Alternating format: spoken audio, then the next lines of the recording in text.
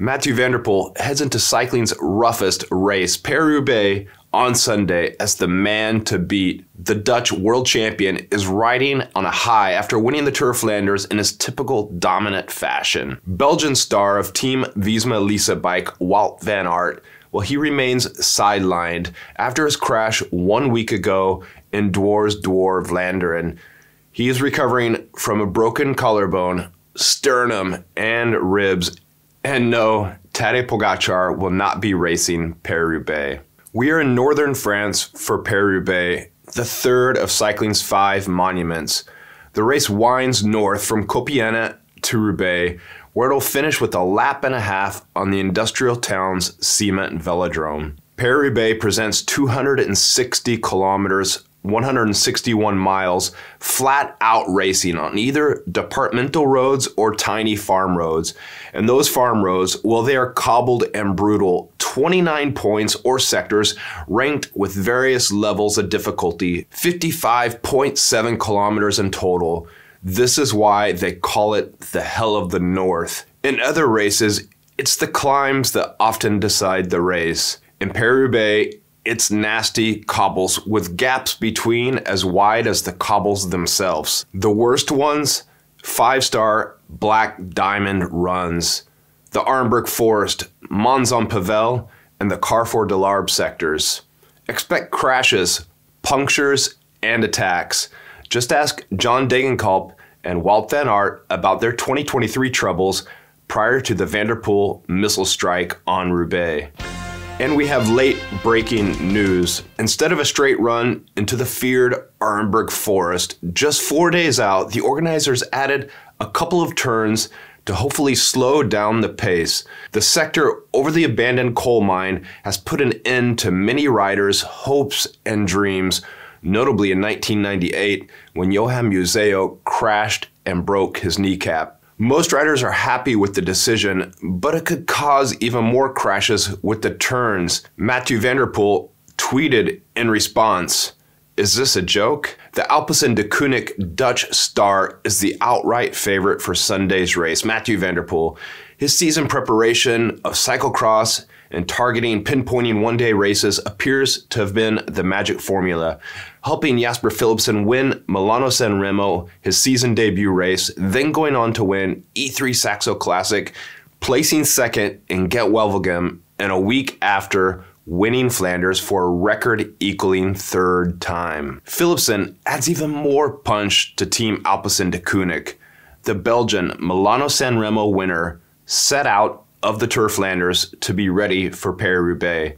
Last year, in the sprint behind for second place, he won, to stand there on the podium next to his teammate Van der Poel. Who are the riders that could come close to toppling Van der Poel in Paris-Roubaix? As I see it, there are 2.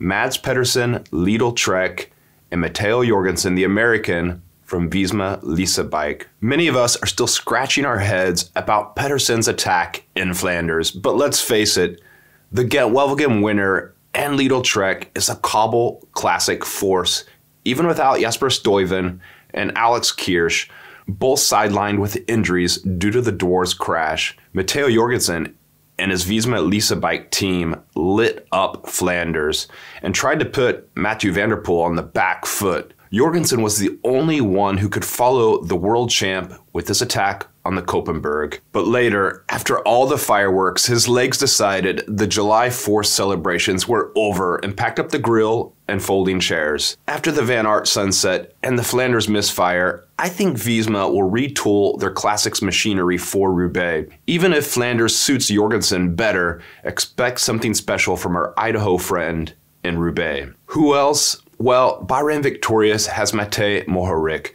Jonathan Milan in Lidl Trek. Soudal Quickstep is still hoping for Classics redemption, and they're doing so in Paris-Roubaix with Tim Merlier, who just won Skill de Prix.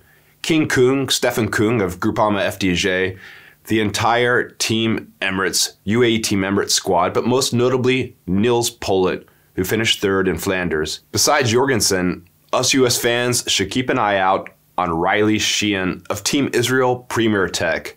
The rider from Colorado keeps impressing in race after race, recently closing Flanders, his debut in the monument with 13th place. After rain in recent days, no rain is forecasted for northern France Sunday.